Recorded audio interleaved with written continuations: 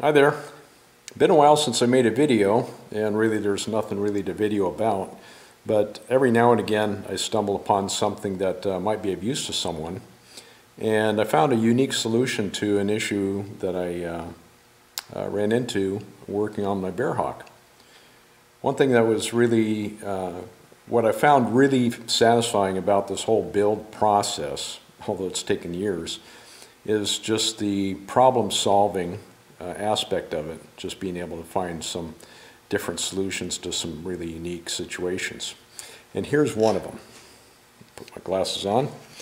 If you look at it, I've got some struts here, strut material, and those are the lift struts for the wings.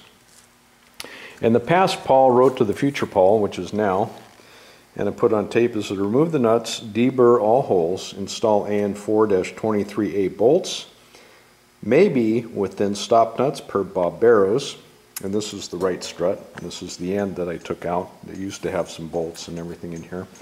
And of course, if you go over to the left strut, the future Paul, or the past Paul thinking of the future Paul, if I start on this strut first, it says see instructions on right strut. So I didn't mess anything up.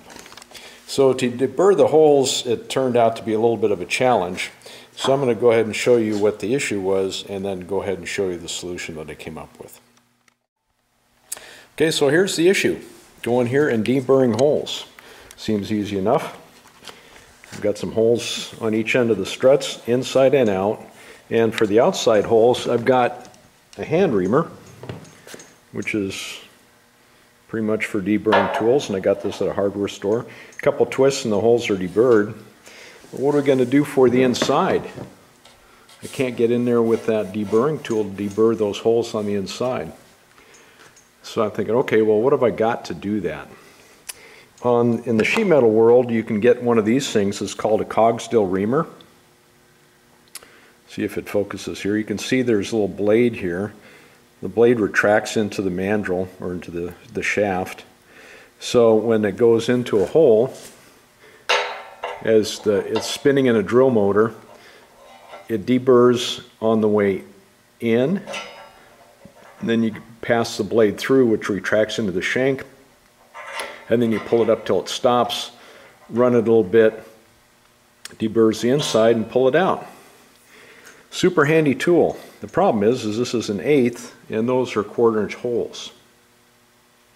They do make these in 1/4-inch shank. However, they're about 35 bucks that I found on eBay, and that's a lot of money, plus the shipping and plus the time waiting for it to come in. So I thought, okay, well, what else can I do? So I have a 90-degree drill motor, an air drill, and I have these Countersink bits that I've got. I've got a whole bunch of different ones for different rivet sizes in here. I thought, well, I'll just use one of these. So I went ahead and put it in there, but you can see it's just way too long, even though it really is pretty compact. So the next thing I could do, I thought, well, I've got a mandrel. Maybe I can take this mandrel that takes these threaded bits and use that. And I'll take that, put the threaded bit in, but you can see this part here is a little too big. So what to do? I thought, well, I can take one of these bits. If I could only get one of these in here and turn it, I can do that with my fingers, but I can't put enough down pressure really on it to do any good for any deburring. So I thought, well, how can I drive this thing? So I came up with this, and this is my solution for the problem. I've got a countersink bit, and you can see I put a stop nut on it. If I could only join the two with a bolt, and I thought, okay, this is great. It's got the 1/4 by 24, I believe, threads on it.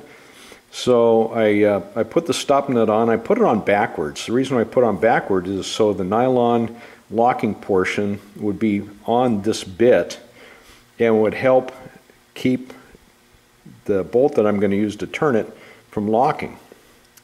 So I'm going to go ahead and put the camera on a tripod and show you exactly how this works. Okay, I hope you can see this okay. I've got this bit. I went ahead, like I said, I inverted the nut, put it on there, and I just slide it in there, got plenty of room. I'm taking a 1/4 inch bolt, AN4. This is an AN4 26, and I put it down through the hole, and I can just engage the first couple threads there of that nut that's sticking up out of there, and I can go ahead and turn it. I can't really put a whole lot of pressure on it.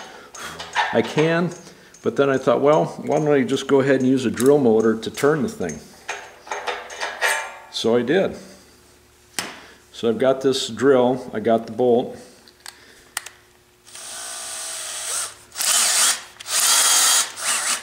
It's in there tight. I can go ahead and put this on here, spin it a little bit while I'm holding it, and then you can see it.